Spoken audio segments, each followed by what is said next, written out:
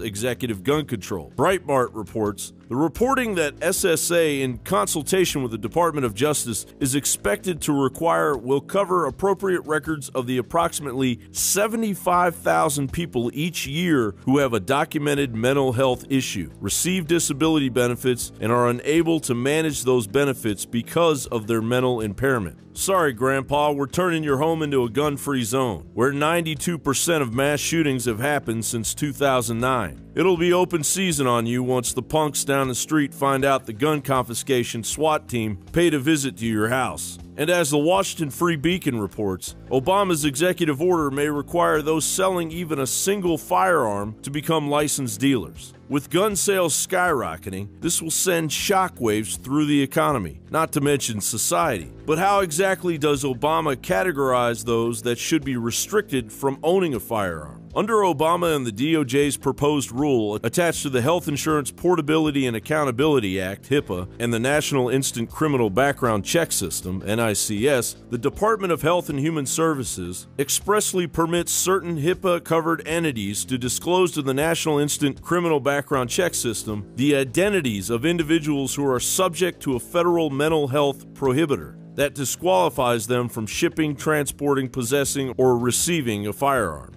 Furthermore, among the persons subject to the federal mental health prohibitor are individuals who have been involuntarily committed to a mental institution, found incompetent to stand trial or not guilty by reason of insanity, or otherwise have been determined by a court, board, commission, or other lawful authority to be a danger to themselves or others, to lack the mental capacity to contract or manage their own affairs as a result of subnormal intelligence or mental illness, incompetency, condition, whatever that is, or disease. Basically, anybody can be determined as a mental risk. And your doctor, a tool of Obamacare's Stasi on steroids data program, can legally rat you out and send a SWAT team to your door to confiscate your weapons, when it's Obama's very policies on immigration and gun-free zone violence that have caused gun sales to soar in the United States in the first place. I've got a pen and I've got a phone.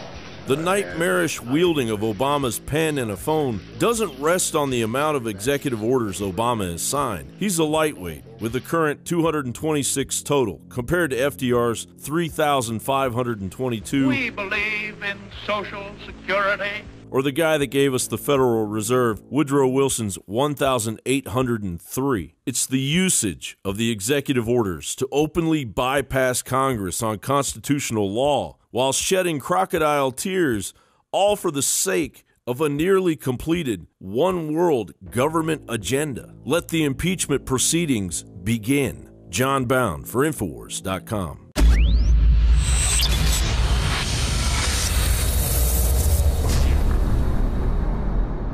Shane Steiner's involvement with InfoWarsLife.com truly happened in an organic way. I went to high school with Shane, his brother, knew his parents well, and he was visiting the office once, hadn't been to the office in years, and said, wow, I notice you're making and selling supplements. Do these really work? Because I've tried a lot of supplements as a workout enthusiast, and I really think most of them are hype. And I said, here, take some home, try it. Well, a few weeks later, he came in blown away and said, I want to buy 3 boxes of this stuff to give my friends and family.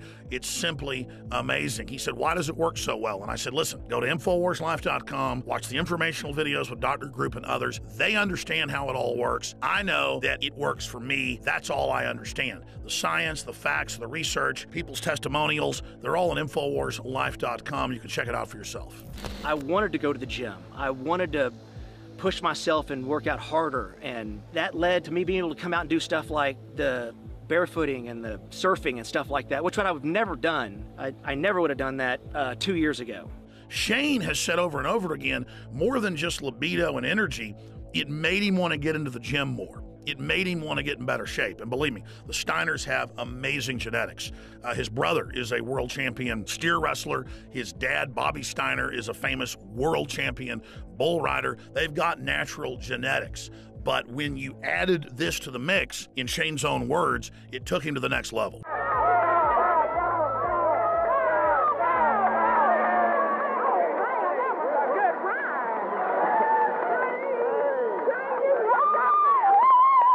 Shane noticed the mental clarity, Bobby was able to work out longer and gain muscle mass. He's already completely shredded. I gotta admit, for me, the biggest effect has been libido. Now, I've never claimed to have a body like some beach model, but back when I was 20, 22 years old and worked out every day, I looked great. But over the years, and being married, having 3 kids, working 18 hours a day, I gained basically 100 pounds. And it's been a long process losing that weight in the last 4 years. But if you look at the photos and the videos of what I looked like 4 or 5 years ago versus today, the results are dramatic. I'd already cleaned up my diet. I was working out hard, but I'd only lost about 20 pounds. It was adding the other key ingredients from InfoWarsLife.com that helped me personally go to the next level and shed another 35 pounds.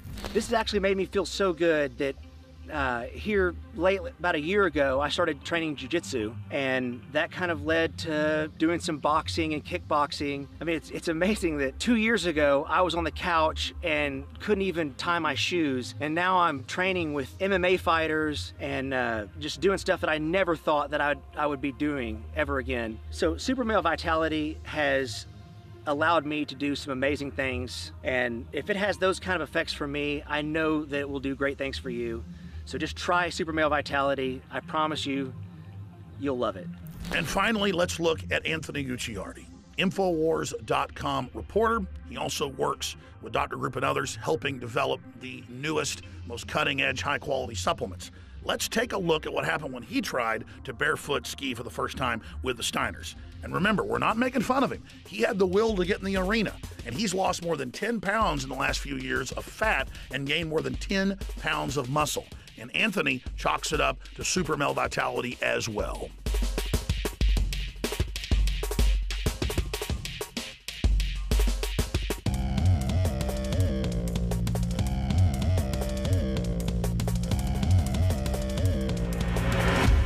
Bottom line, folks, you want to discover the power of Super Male Vitality and Super Female Vitality for yourself by visiting InfoWarsLife.com today or by calling toll-free 888-253-3139.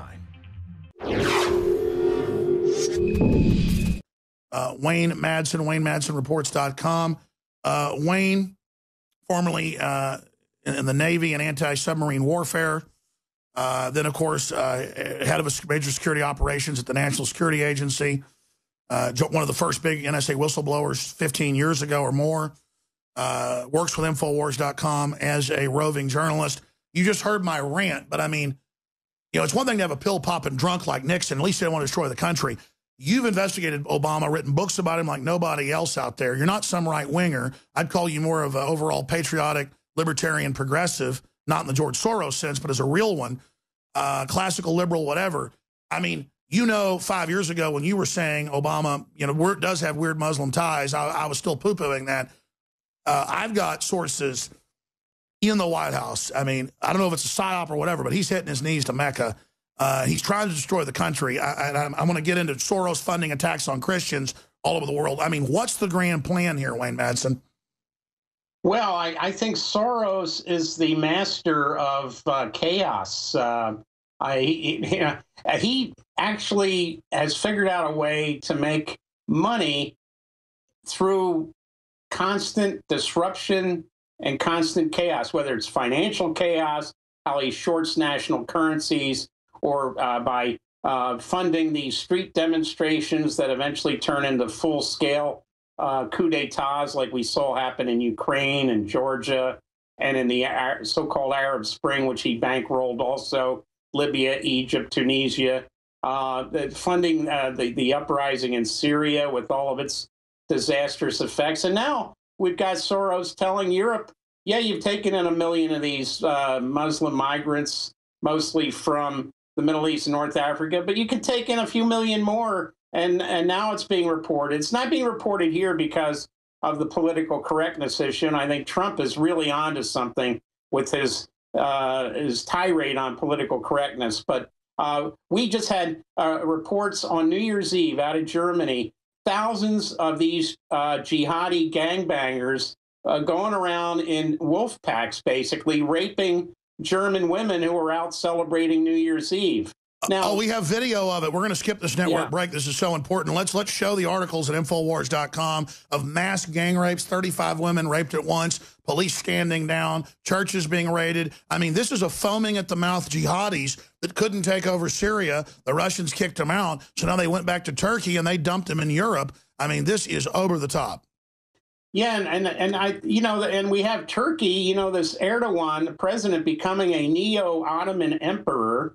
And who does Obama use as his sounding board and his advisor for issues in the Middle East? He talks to Erdogan. Erdogan, whose Muslim cleric just said that engaged couples in Turkey should not be walking around holding hands. Looks like Turkey is going to go back to the ways of Saudi Arabia, which just, of course, executed a major Shia cleric and some minor Shia clerics. And that now we're supposed to be on the side of Saudi Arabia as they started this to get into a war with Iran. This is one case where the United States ought to just switch sides and say, you, Saudi Arabia, you did it on 9/11 with some of your friends, and now you're trying to get us into a major shooting war with Iran. By the way, we're retargeting our weapons. They're not pointing at Tehran anymore. They're pointing at Riyadh, Jeddah, and Mecca.